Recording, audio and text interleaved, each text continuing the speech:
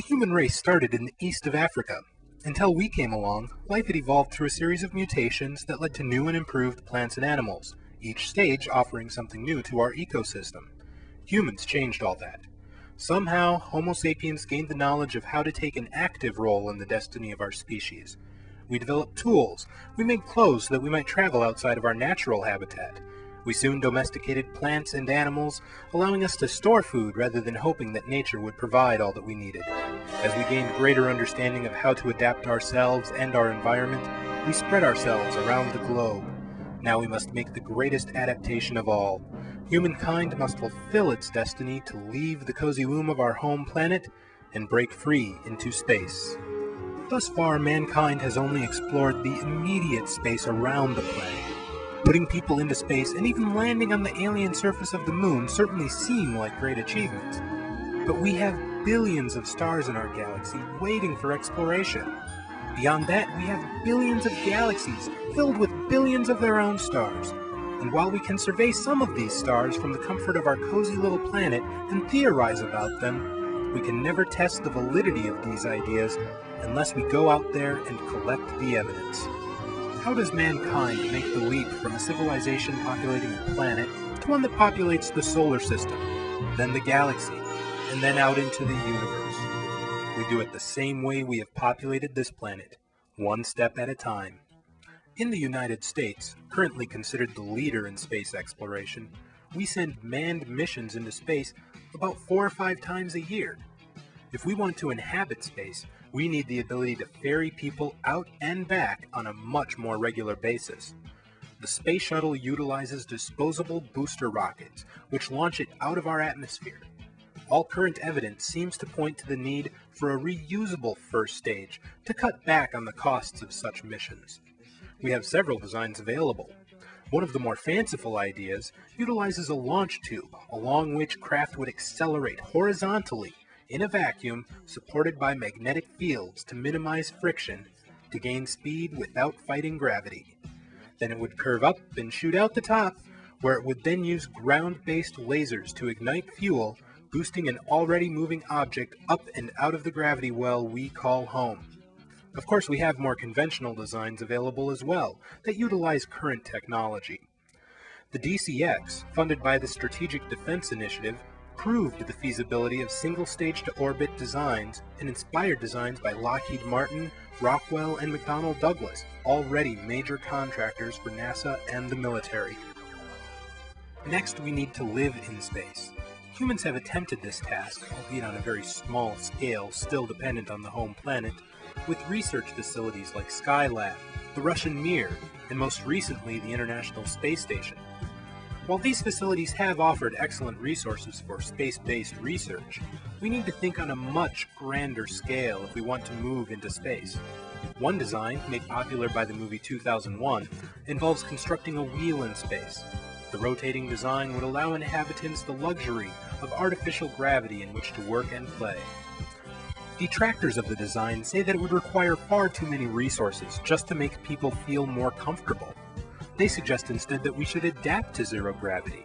A popular design that follows this philosophy utilizes nested bubbles. It would start with a core bubble that housed the power plant. The colony would grow by adding bubbles as people migrate in.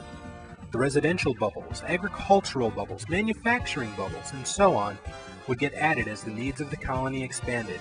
Through careful planning, it would grow into a self-sufficient sphere which would produce everything it needed, and maybe even produce some revenues in areas like research and development, communications, solar energy beamed back to the planet in the form of microwaves, and perhaps even a little tourist traffic.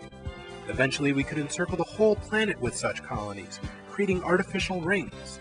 These colonies will give us our first toehold in space and position us for our next step, the colonizing of the moon. The moon offers humans something that space colonies cannot. It has a surface.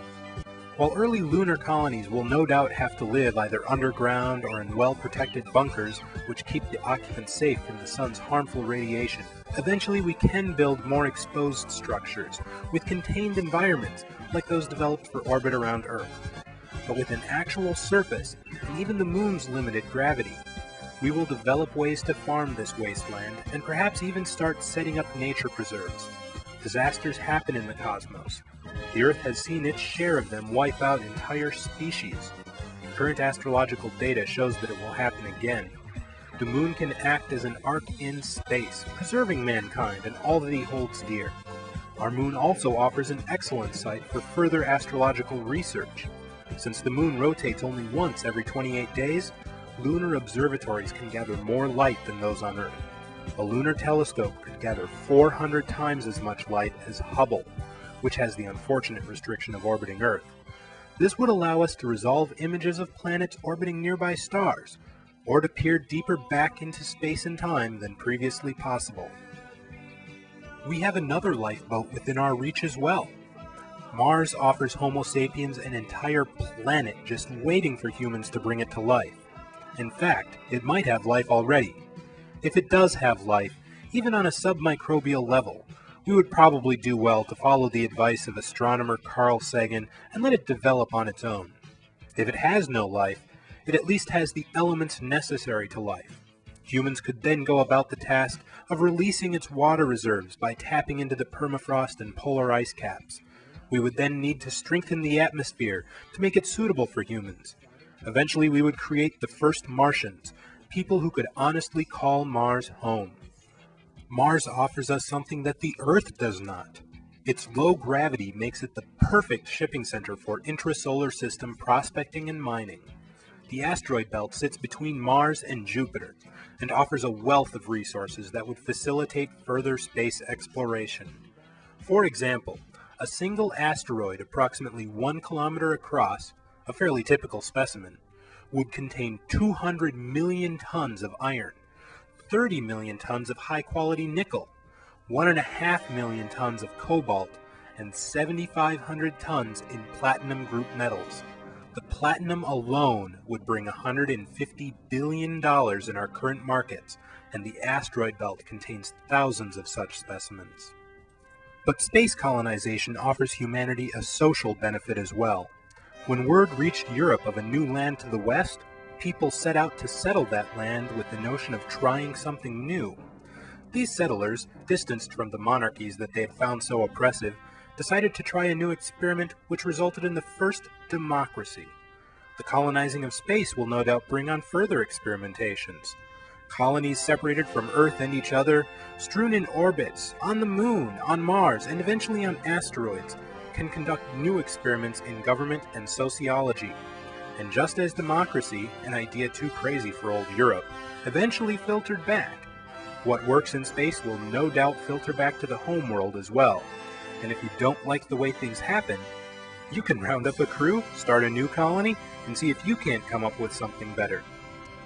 As we reach out further into our solar system, we find more of the resources needed to eventually make the leap to a neighboring star. Our solar system almost seems custom-made for this task, offering us what we need as we need it. If life exists elsewhere in this universe, we need to get out there and find it, so that we can better understand the processes that led to our own creation. If somehow our third rock from the sun stands alone as the sole source of life, we have a duty to spread this gift throughout the stars, turning the raw elements of space into new homes for a population that has a history of doing what nature alone could not.